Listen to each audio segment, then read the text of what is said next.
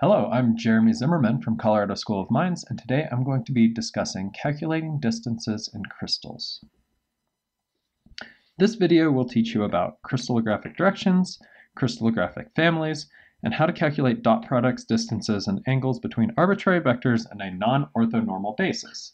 You might be wondering why you would want to do this.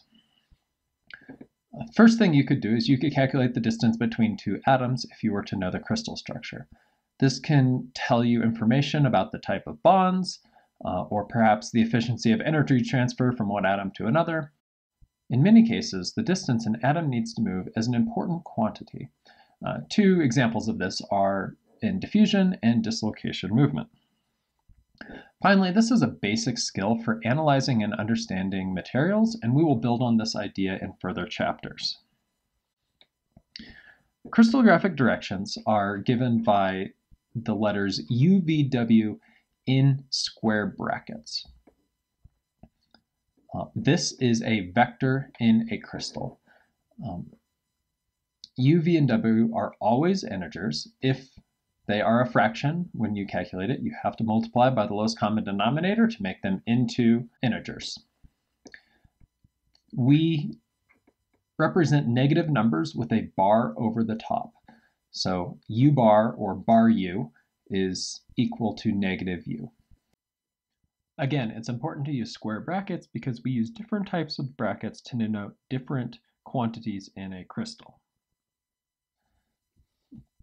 And these integers U, V, W are multipliers of the lattice translation vectors. Here I'm showing a vector in this crystal. So this is a crystallographic direction, and it goes from the origin of the unit cell back here to this front corner here. So this moves 1 in the A direction, 2 in the B direction, and 1 in the C direction. So this gets a crystallographic direction of 1, 2, 1. In orange, I start at the origin and I go 1 in the A direction, 1.5 in the B direction, and 0 in the C direction. Since we went 1.5 in the B direction, we have to multiply by 2 in order to get to the crystallographic direction 2, 3, 0. Finally, here in maroon, we're going from this front corner to the back corner. We go -1 in the A direction, 2 in the B direction, and 0 in the C direction. So this gets noted as 1 bar to 0.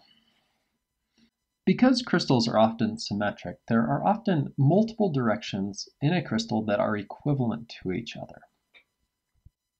We call all of the equivalent directions a family. A family of directions is written as UVW in angle brackets, as I show here. If you're given a crystal structure or a unit cell and a direction, UVW, you want to know what other directions are equivalent to it. So how can you go about doing this? The real answer is that the crystallographic direction, UVW, must be repeated by the symmetry operations.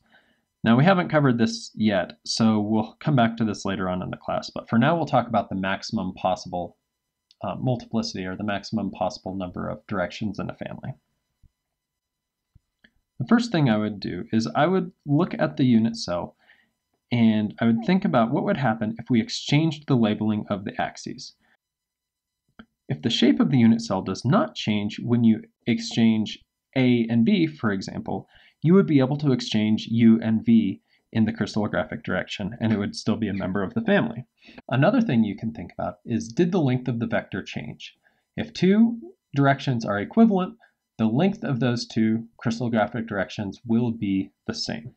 Finally, the cell must be identical when viewed along different members of a family of directions. For example, if you have two different types of atoms, let's just say A and B, and you're going in one direction, and you come across atom A and then B, then there's a little gap, and then you say A, B, and then a gap, A, B, and that continues on. If you were to turn around and go backwards in the opposite direction, you would see atoms coming at you that would look like B, A, then a gap, B, A, and then a gap, B, A, and a gap. In this case, these two directions are not equivalent. This will be much easier to figure out when you look at the symmetry of the system. For now, let's calculate the maximum multiplicity for any crystal system. The way we do this is we calculate the number of allowed U, V, and W permutations. And then we'll multiply that by the number of sign combinations of those U, V, W values. When you do this, make sure that the length and atomic arrangement are unchanged, so you're not changing the unit cell when you do one of these permutations or sign flips. There will be somewhere between 1 and 48 equivalent directions per family.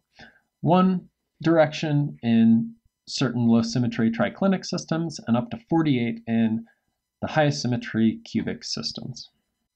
For practice, let's list all of the members of the 110 family in a cubic system. I'm showing half of the equivalent directions in this diagram. Each of the face diagonals would be an equivalent direction, and I only showed half of them, and I say this because each of these directions could point in the opposite direction. So the red one could also point in this direction. So the first thing we'll do is we will create all the permutations of U, V, and W. And this is 110, 101, and 011. We then need to take all of the sign permutations of these, and those are given here. I would now like to talk about calculating distances in crystals. We're going to calculate the distance of an arbitrary direction in this two-dimensional crystal here.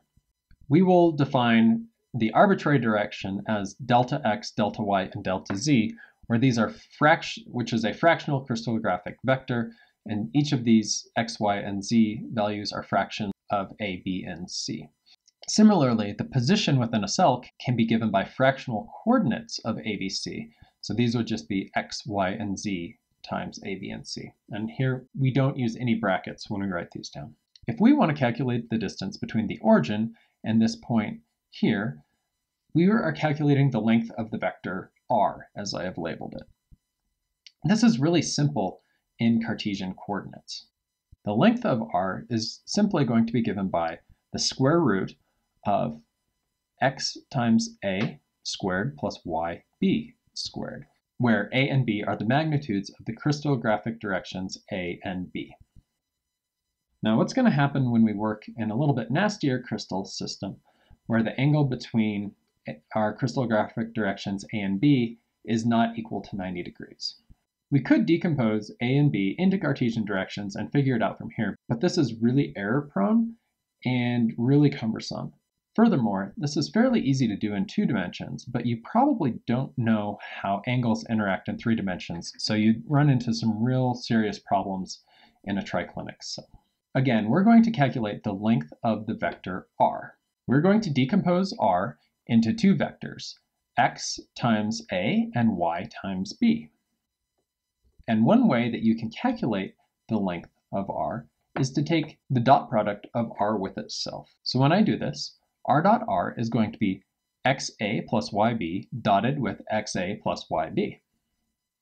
If we multiply this out, you'll get x squared a dot a plus xy a dot b plus yx b dot a plus y squared b dot b. Now, if you've done a lot of linear algebra, you may notice that this would be really easy to write down in matrix form. The equivalent equation is written down here. So r squared is going to be the vector xy multiplied by this tensor of a dot a dot b dot a, b dot b, multiplied by the vector xy again. This thing in the middle is called the metric tensor. The metric tensor is really important because it allows us to easily compute the dot product in a non-orthonormal basis. We can extend this metric tensor into 3 dimensions by simply adding an extra row and a column to our metric tensor and filling it up with the correct dot products. As we go across the top row, it's a dot b, a dot c. Second row, you have a b in the first position of the dot product. You need to remember what the dot product is in each of these crystal systems. For example, a dot c is going to be the magnitude of a times the magnitude of c times the cosine of the angle between them, which is beta. So if you just go through all the permutations of all these different things, you can write down that the metric tensor will always look something like this. In general, where UVW is crystallographic direction, or the difference in fractional coordinates, delta x, delta y, and delta z, you can calculate the length of r squared as r dotted with itself, which is simply the vector UVW times the metric tensor times UVW again. It is really important to remember that this is simply a dot product. I have a few things I'd like you to consider. First, if you're not very comfortable using matrices, I want you to multiply out the last equation on slide 4 and see if you can get back to the equation on the line above it. Second, if you're given a set of two fractional coordinates in a crystal, x1, y1, and z1, and x2, y2, z2, what steps would be required to calculate the distance between them? Third, the angle between two vectors is given by r1.r2 is equal to the magnitude of r1 times the magnitude of r2 times the cosine of the angle between them. So how would you use the metric tensor to calculate the angle between r1 and r2? Finally, if you need some more practice at this, write out and simplify the metric tensor for each of the 7 crystal systems.